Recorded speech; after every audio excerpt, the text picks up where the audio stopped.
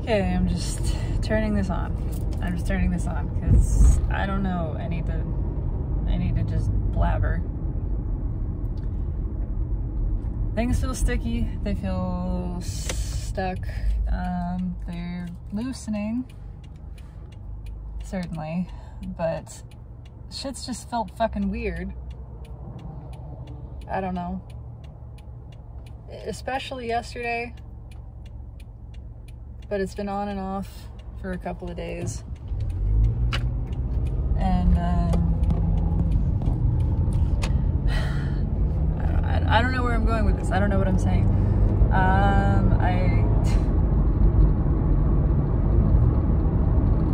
I feel frustration. I feel agitation. I feel shame, guilt, that kind of crap.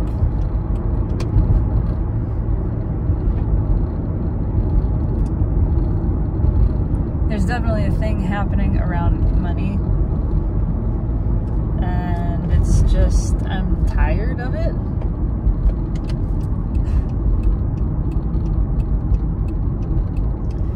I spent, oh God, what do you mean road closed? Okay, I'm trying to get back on the freeway from where I just was. It feels like being rerouted. Like the usual things, the things that I was used to. Like I just got into a routine. Like I just started to have a sense of relaxing into something. And then it feels like it got shifted. I've been doing, I did a lot of traveling at the end of September, and there would have been more traveling fucking this past weekend if my fiance hadn't gotten sick, and I am so incredibly grateful that that happened and gave me the opportunity to say no to this continued traveling, because it would have been more time spent with members of my family, and I love them. They're wonderful people, but the energy is hard to be around, and it is the energy of, well, people who are very wealthy and very much want to keep that wealth. And that's what I keep having presented to me, is people who have money, but now because they have money, they're afraid of losing that money, right? They've become accustomed to a certain way of life that money affords. And there's this continuous underlying anxiety that it could all be taken away.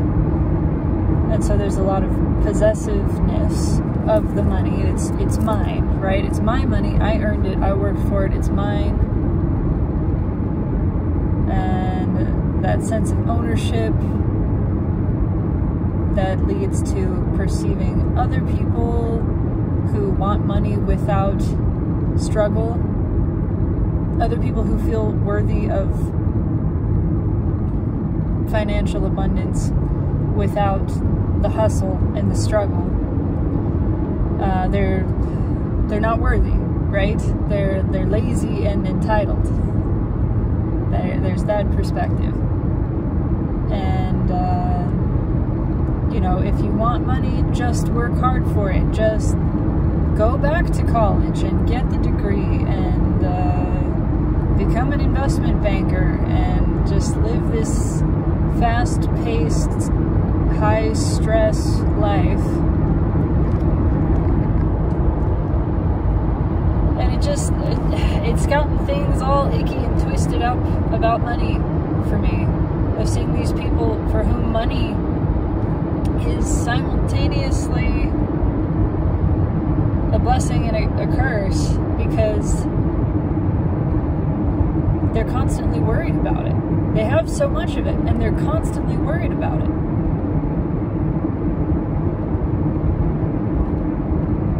Worried about where it's going to come from and where it's going. And so having the more money hasn't changed the feeling of insecurity there.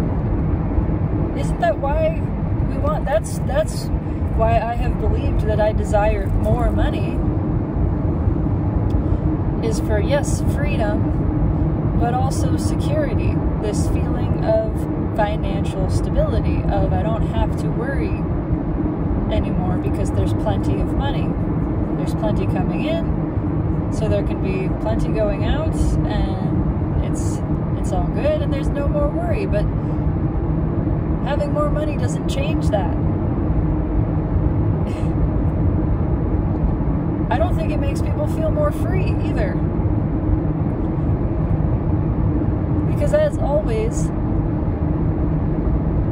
it's not the thing that we actually want. We think we want things because of the way that we think they'll make us feel. But it's the feeling that we want. And the feeling that I'm desiring is one of tapping into and knowing and experiencing my freedom, knowing and experiencing my security, knowing that I am supported in a much bigger way, that I'm supported by the universe. Not just a job or the stock market or what have you. I am supported by the universe. I am cared for divinely. The freedom and the security lie in that knowledge. And I can have that knowledge with or without money. And it doesn't mean I can't have money, but the money doesn't bring that. The money doesn't bring that. It has nothing to do with money. It has everything to do with me deciding to tap into that within myself, into my knowledge and trust that I am taken care of, I am provided for in a much, much bigger, untouched by man kind of way. That the universe has my back, and that whatever I ask for, truly ask for, because I contradict myself in my asks a lot, whatever I ask for is given, and it's right to be, and I can't get it wrong. So I'm all fuckled up around this money block shit that is like, you know, part of me that's saying you deserve to have all of this money, and you're just not letting yourself have it because you don't believe that you're worthy of it, and you're afraid of taking the steps that would lead you towards it. And then this other part of me that is just tired of giving a damn. It's tired of giving a fuck about any of it. Have money or don't have money. I'm tired of caring.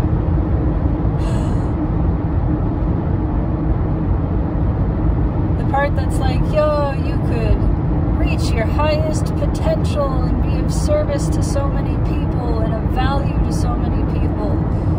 And that's your soul's purpose. And then the rest of me that's like, I'm tired, dude. I'm just tired. I just want to live. I just want to enjoy existing.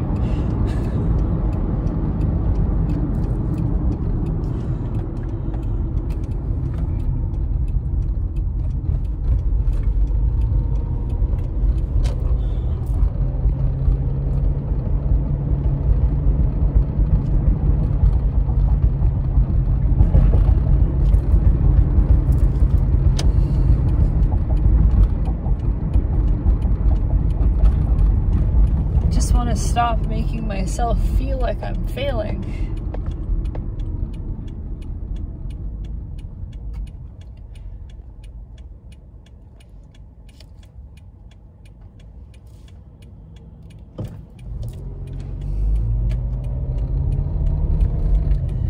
know that there's a bigger piece to this. I know that I'm feeling things that other people are feeling. I'm feeling stuff that is bubbling up on a collective level of just, it's just this fed upness.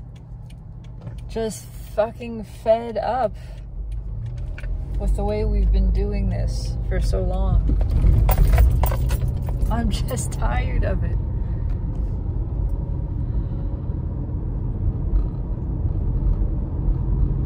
I'm tired of caring. I just want to be satisfied with what is. That's real fucking power. Tapping into satisfaction regardless of what is, not needing it to change, not caring if it changes.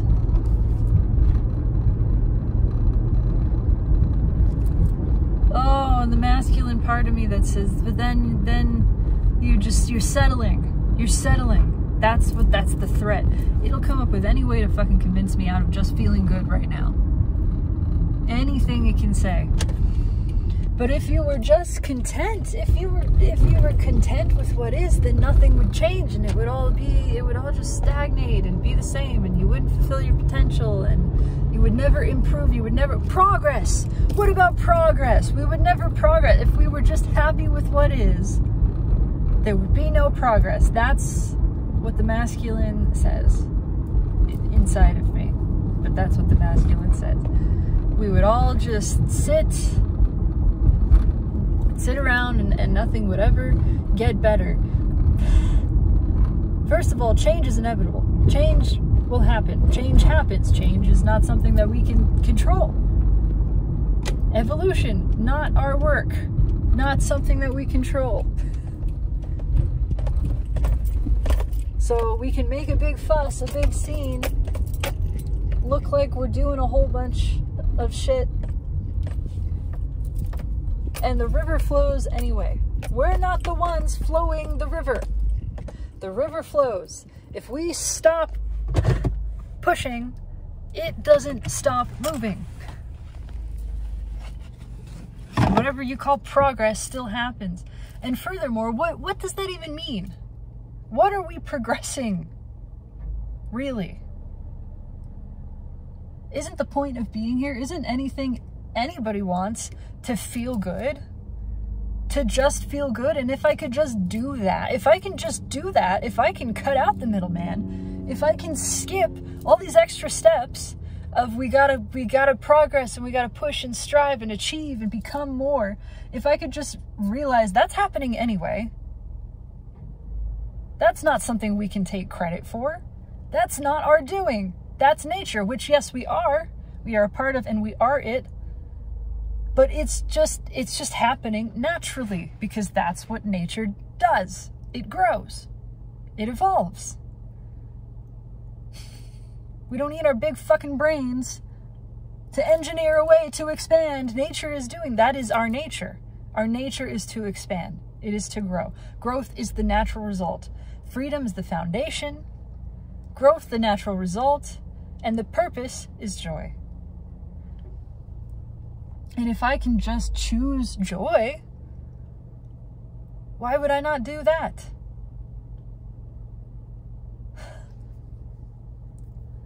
Why would I not just choose to feel good, regardless? Whether money comes to me or not.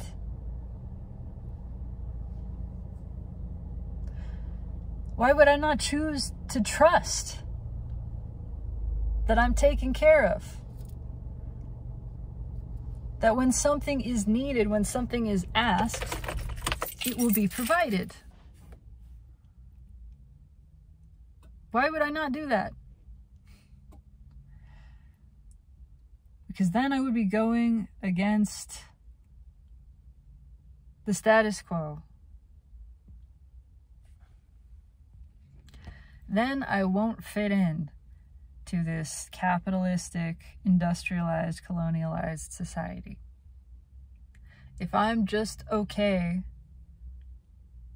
with being myself and being as I am and where I am at and how I am, if I'm okay with just being,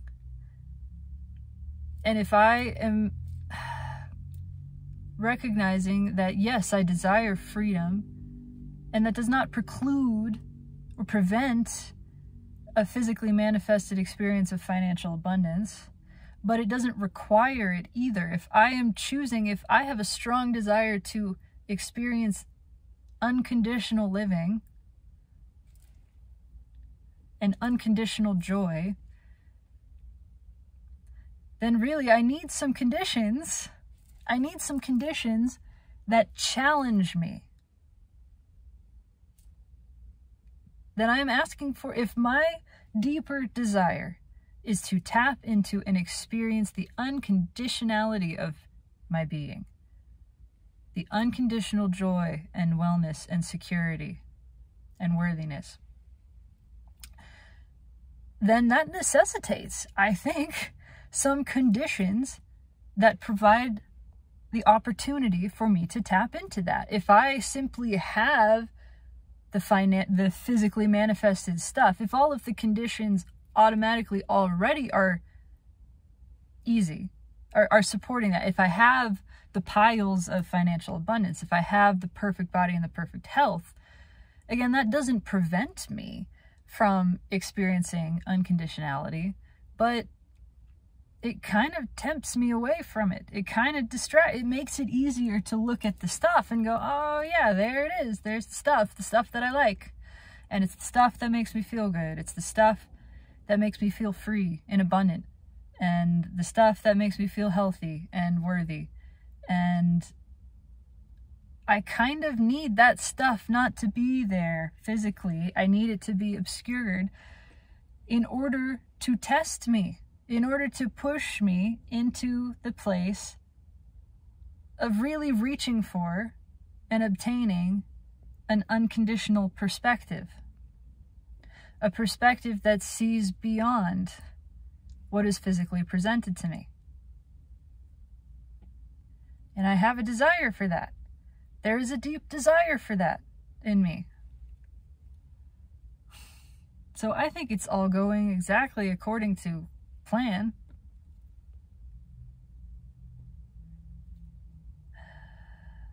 And I am creating conditions in order to push myself into deeper unconditionality, into true power, into recognizing that my joy and my well-being and my abundance and my freedom and my security are mine, and they're never not mine, and they are mine to tap into and mine to experience, regardless of what is physically manifested and occurring in a present moment.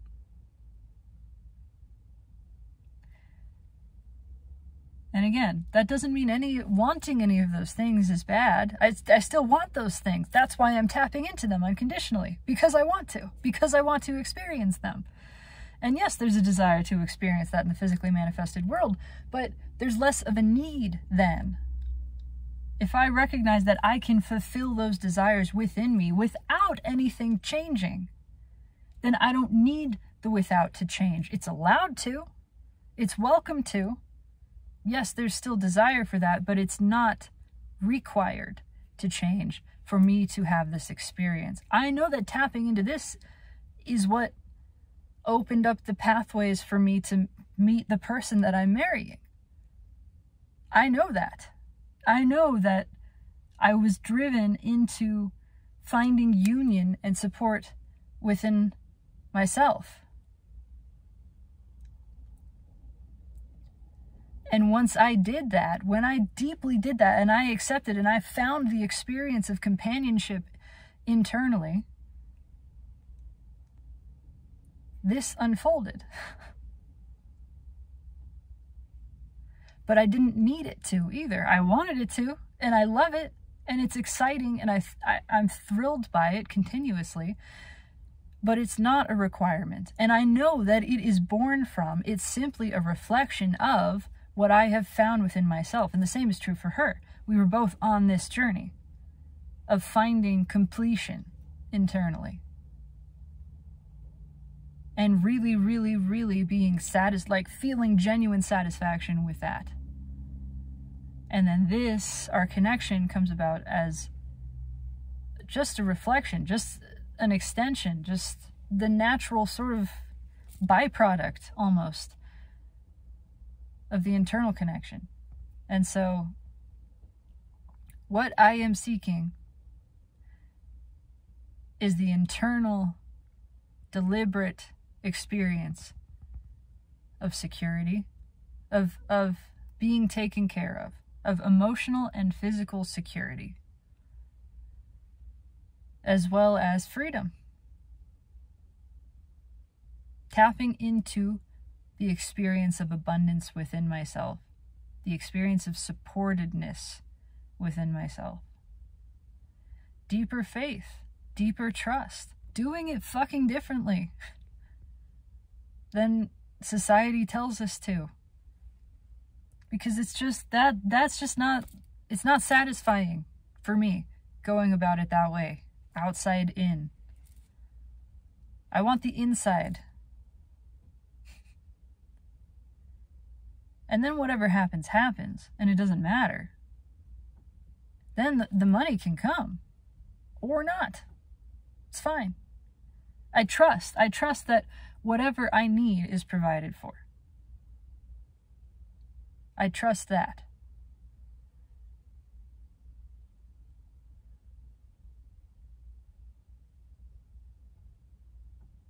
I have this strong desire to really be unconditional in my experiences of what I desire to experience.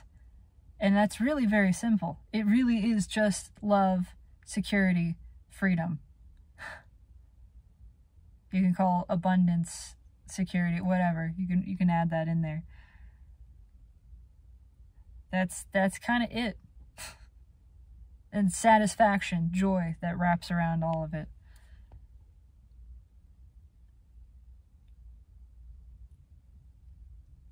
I am qualified for joy. I am allowed to feel joy now. I am allowed to experience this life unconditionally and my joy unconditionally. That is allowed. I give myself permission for this. I am right to do so. That's it. I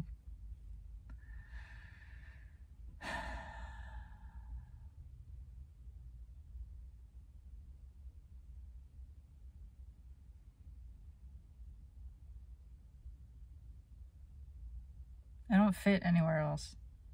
And that's not I just don't. I don't want to. I don't have a desire to fit in this society. And I believe more and more people feel that way. I want to do it differently, and I want to do it unconditionally. So, fuck the rest. I choose unconditional joy today. And I am supported in this. Divinely and absolutely. As are you. That's it. Take it easy.